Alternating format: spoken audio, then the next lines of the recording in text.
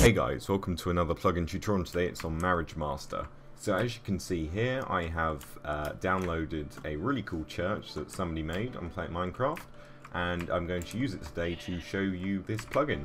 So it's a really awesome marriage plugin, the best I've ever seen. It's got so many cool features and it's pretty much got infinite roleplay potential. So first of all, what we're going to do is actually get married. So I have my other account here, who's going to be a wife, husband, or whatever. So as you can see, in chat, I have done /marry and then my two accounts like this. This is how you do it. And if they do /marry accept, and if you do it as well, that is how you get married. So if we look now, it has said, I now pronounce you husband and wife, blah, blah, blah, like people do in real life. And that is how you get married. So that's pretty cool. And if we do /marry, it will show us all of the commands.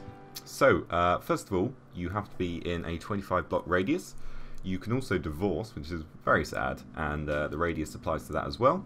You can set a priest, which is cool. I've never seen that feature before. And you can set a home. So have we got a house nearby? No, we haven't. So we're just going to set the home outside the church. So let's do that here. So we are going to do /marry set home, which is cool. And then obviously you can do /marry home to teleport back, which is a very cool feature. You can even listen to your players' chat, so you can do a bit of snooping to make sure they're not cheating or whatnot, which is hilarious. It's absolutely funny that they've added that. So listen, chat, and now we can see what they're typing to make sure it's nothing bad.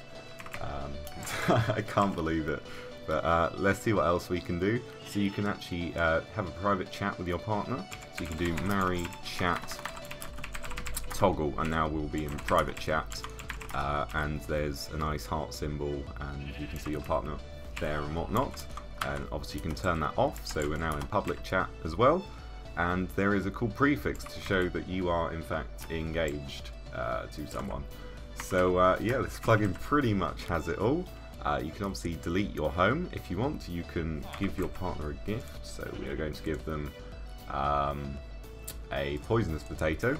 I wouldn't suggest giving this to your partner, but we're going to do it anyway. So marry gift, and we've given your partner one poisonous potato. So that is how you do that. You can obviously do /marry kiss as well.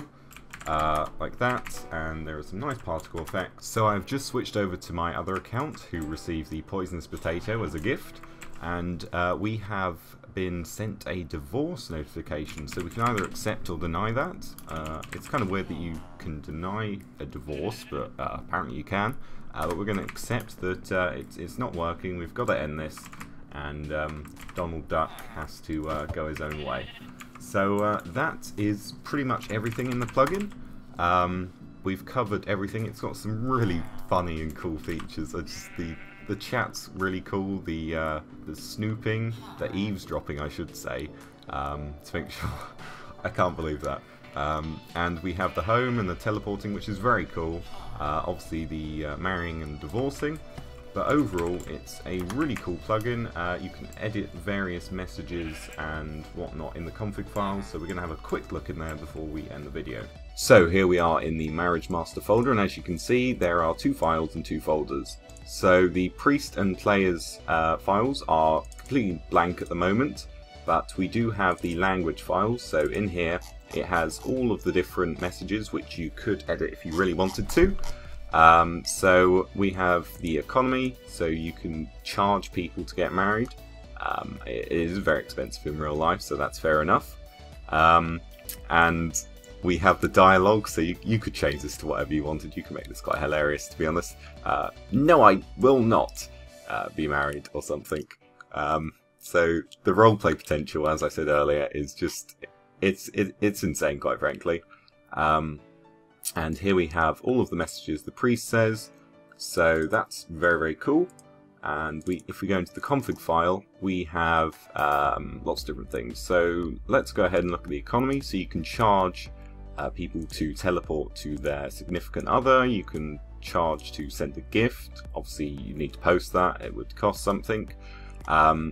You can get bonus XP if you're married, that's very cool. You can enable or disable a prefix, whether you want that, or a suffix.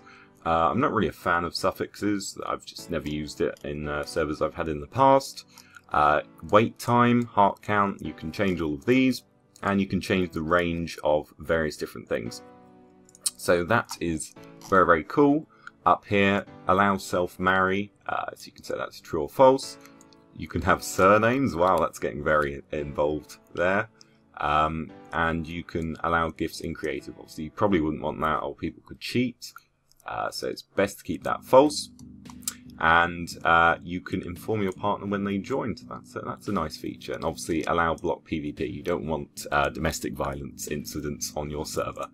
So yeah, that is the plugin. It's been making me chuckle the whole way through, but you can download it and make your server a lot more interesting by having people marry each other.